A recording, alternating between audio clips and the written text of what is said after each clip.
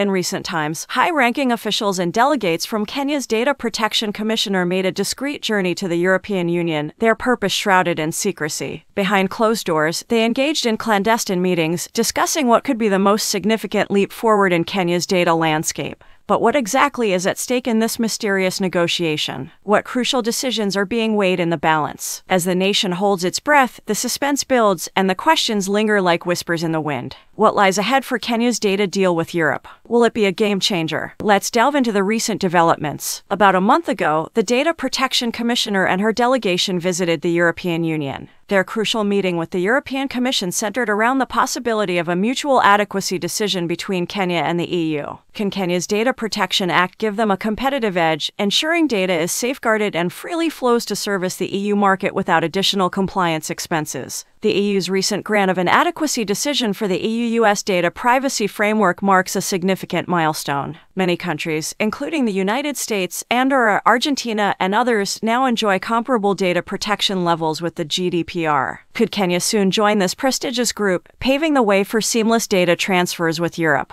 How does the EU determine adequacy? Factors such as laws, human rights, data protection regulations, and the presence of a data protection authority are considered. Kenya has been diligently working to align its laws with EU standards, demonstrating its commitment to safeguarding personal data. Will these efforts pay off, enabling Kenyan businesses to thrive with uninterrupted data transfers to Europe? The journey leading to the EU-US data privacy framework has been eventful. Austrian privacy lawyer Maximilian Schrems played a pivotal role in challenging legislation governing foreign data transfers. His campaign against Facebook highlighted the potential exposure of personal data to U.S. intelligence agencies. With the new framework in place, companies can now enjoy stability and security in transatlantic data transfers. Is Kenya ready to seize similar opportunities? Despite the potential benefits, challenges lie ahead. Small and medium-sized businesses and tech giants can enjoy a stable and secure system for data transfers, fostering growth and innovation. However, critics, led by Schrems, question the framework's efficacy, raising concerns of future legal challenges. How will Kenya navigate through these challenges in its pursuit of the data deal with Europe?